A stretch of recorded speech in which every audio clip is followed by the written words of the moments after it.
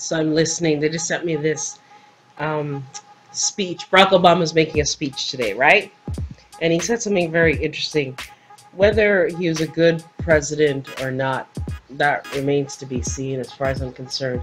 Some say he was the last president based on the fact that the Pope wrote his letter to him July the 4th, 2014. I suggest you go and look at my other videos for that, and you can Google that letter. However, he's in this speech and he makes a great point.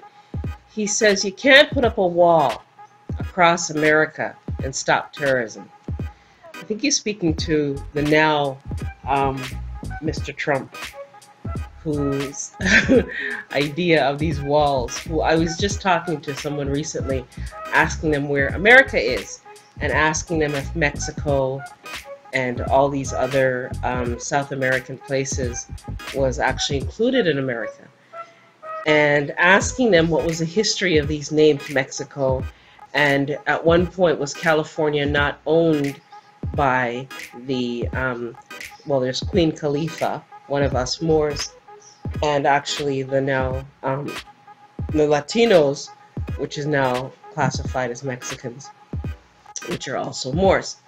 So the notion of immigration in lieu of the Jamaicans and the Trinidadians and the Barbadians, Mexicans and South Americans, Cubans, what have you, is a misnomer in the sense that they are in America already.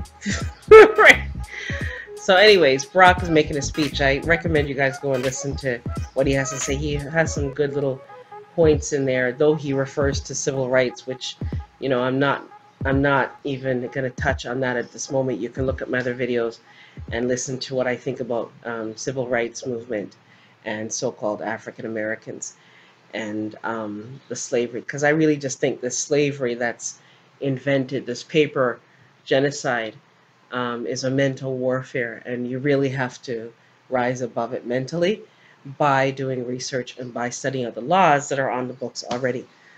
Like, subscribe, share. Have a great day.